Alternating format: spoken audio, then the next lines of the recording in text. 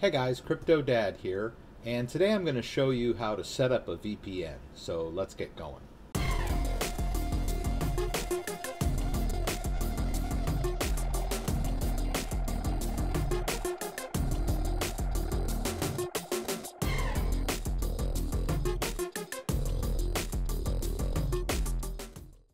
So I'm sure a lot of you have heard about VPN and you're wondering what it's all about.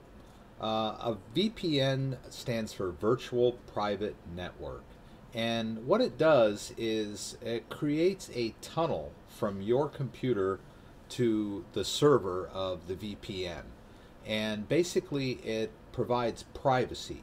So inside that tunnel, all of your data, your web browsing habits, anything that you do over the internet is protected within this tunnel and encrypted, so no one can see what you're doing. Now there are a lot of caveats involved and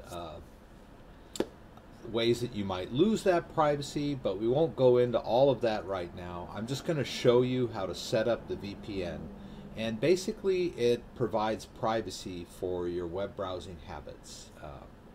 So let's get going. So we're going to do a VPN here that's recommended from the privacy tools page. Now I'll put this link down in the description.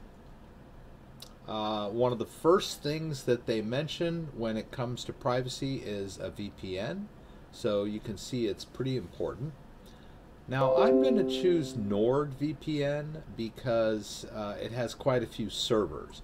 So if we go over here to number of servers, we can click here and see that NordVPN has the largest number of servers, and that's worldwide, so you can sort of choose which server you want to use.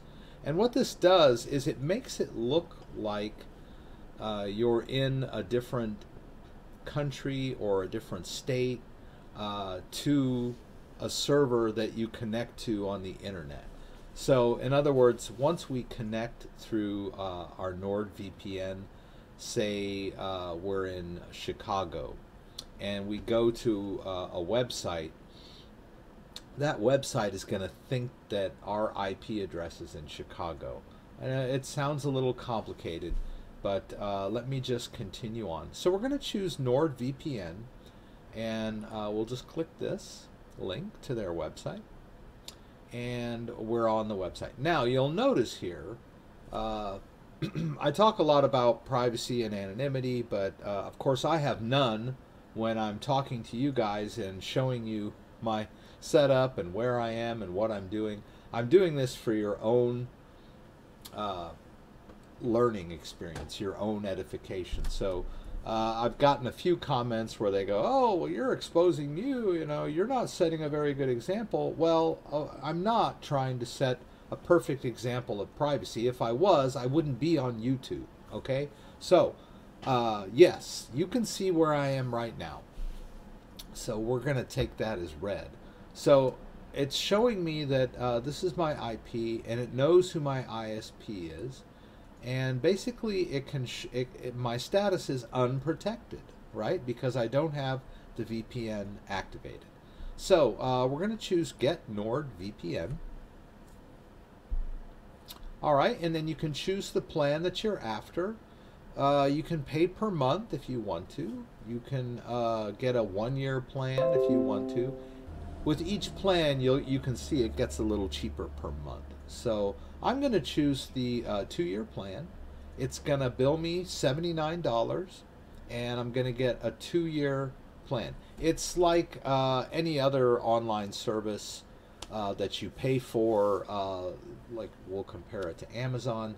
You know, you pay up front and you get a subscription-based membership, or like Hulu or Netflix, anything like that. So after 2 years, you'll need to renew. So we're going to choose the 2-year plan, and you go down here and you put in your email address, whatever the case may be. I'll put in the CryptoDad just for demonstration purposes. All right, you put in your email address, and then you go down here and you choose your preferred method of payment. I like PayPal. If you're trying to do this totally anonymously, you might want to go with Bitcoin, but Bitcoin is not totally anonymous. There are a lot of factors that you would have to uh, consider if you were trying to do this completely anonymously, and I might address that in another video. But basically, you might want to sign in from a computer that's not connected to you, so maybe one that you've set up, and then not from your home. You would go to a coffee shop somewhere in a neighborhood that you don't normally frequent to sign up for this thing, and with Bitcoin, because they're not asking you for your name or address or anything of that nature. They just need to get paid. So your account would be completely anonymous. Anyway, we're not going to go into that right now. I'm just going to sign up as me and get this thing. So let's say you choose your credit card. You know, you put in your name and your credit card number and all that good stuff. You've all done this before, so I'm not going to go through that so much. Now, once you've paid, you're going to get, let's see here. Yeah, you're going to get a little message from them on their website that's asking you to check your email. And you'll just go over there and check your email. You're going to get an email that asks you to activate your account. You'll click that link, and then it's going to take you over to their download page. I think I've clicked one screen past. It takes you to a page where it offers you all of the different types of downloads depending on your platform. You can install this on Android or iPhone or Mac OS, or you know, you have a lot of choices. I'm choosing Windows. The vast majority of the people out there using computers are running Windows. And run this installer.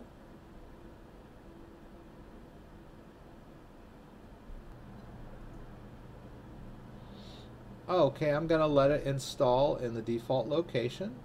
Pretty straightforward. Now basically it's going to install some networking software that creates a virtual networking card or interface. So you'll want to just click OK. Hopefully my antivirus isn't going to object to anything it wants to do. Account. So the email that I provided on the initial sign-up screen, they sent me, you know, the confirmation, and it asked me to provide a password. So we've got our email, that's our account name, and then we'll have our password that we set up, and that's what we're going to use to sign in to the software in this interface right here.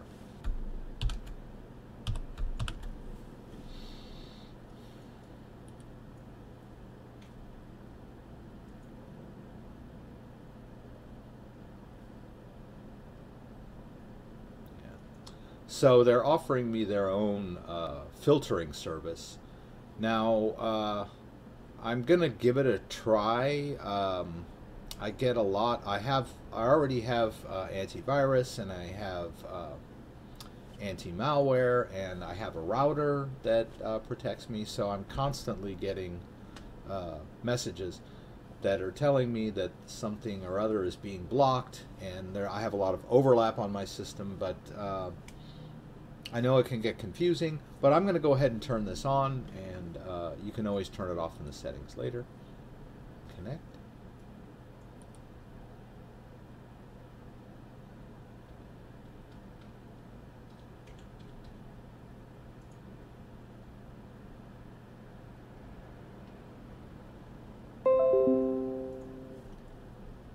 Okay, so it's got me connected to their VPN.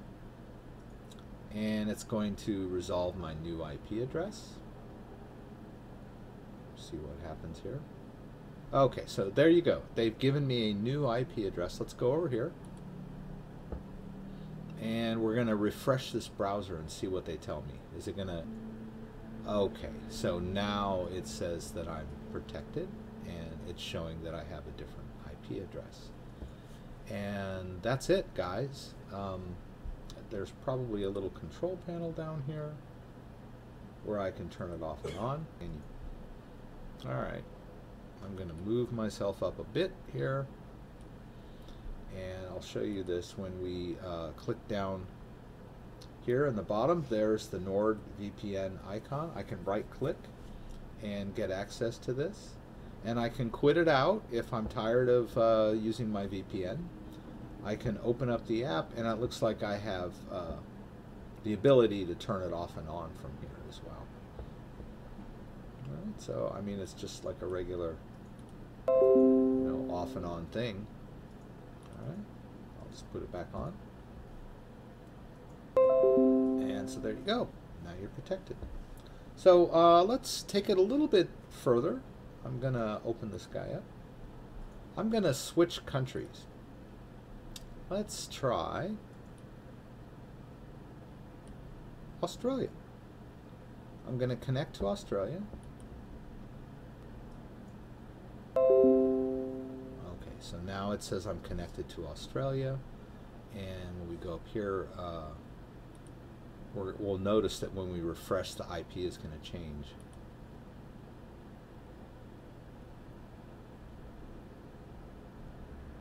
See? So now it looks as though I am to this web browser, or to this server, it looks as if I'm connecting from Australia. So that's it. I wanted to sort of show you a quick setup on how to do a VPN. It's not as difficult as many people think. This software makes it pretty good, and NordVPN is one of the preferred VPNs out there for privacy and anonymity. Down here where I belong. Okay guys, so if you like this video, give me a thumbs up, and subscribe to my channel, please. I love when people subscribe to my channel, and when you subscribe, there's a little bell at the bottom that allows you to enable notifications so that you get notified whenever I post a new video. Once again, thanks for joining me, and hope you had a good time. I'll see you again soon.